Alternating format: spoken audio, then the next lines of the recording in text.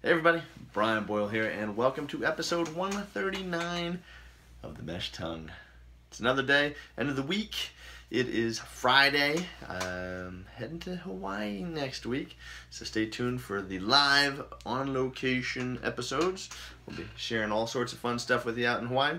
And yeah, anybody got any big plans for this weekend? Leave them down below. Let me know how things are going. Tell me what you're up to, what you're getting into. I know Ogden Marathon is tomorrow, half marathon, 5K, 10K. Have fun, be safe out there, folks, and hey, enjoy.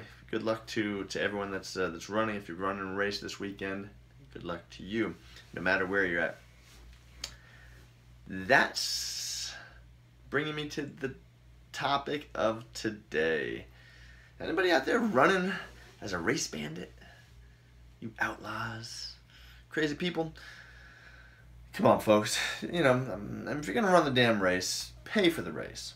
Okay, this is crazy. I was just on a Facebook forum and just watching some people talking about, you know, they didn't necessarily see if it was right or wrong. They just kind of thought it was like, it's not really stealing if you just go out and you run the race. Even if you don't take anything, you don't take the water, you don't take all this stuff. The downside of it is that the race director had all this time to put together all this stuff. It is a form of entertainment in a sense of, you know, there are all these other people who have paid for their race entry. So if you just jump in the race or if you swap, some races have the ability to swap bibs. If they do, then great. Pay the person who bought the bib, swap the bib, do the right thing. If you're just going to hop in the race, well, shame on you. Shame on you. I know anybody that's watching this probably isn't gonna, you know, jump in to a race that you know, they hadn't paid for.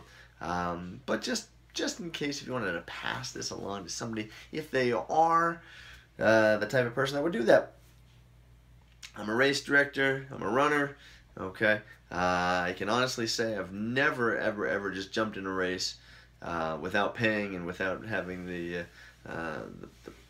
proper bib, okay, that was assigned to me, the bib for the race, you know, so on and so on. So do the right thing, folks. You know, these things do cost money. It's an awful lot of money sometimes, depending on the city and the location. If they've got to shut down streets, if they've got to take, you know, all sorts of things into consideration. If they got live music, this venue, depending on if they have to rent space. I can tell you they are not cheap. Anybody want to rent something in downtown Salt Lake and close off the streets and have the police there? You're looking at about $6,000 to $10,000 bare minimum. It is, and that's just Salt Lake. Pretty crazy. So when you're looking at these races and even bigger cities, you know, it does add up. So that's it for today. That's my preacher on the soapbox. I am out. Hey, whatever you do, don't go hurting yourself to come back. But when you find value in these videos, please share them with your friends, family, your training partners. I appreciate the support.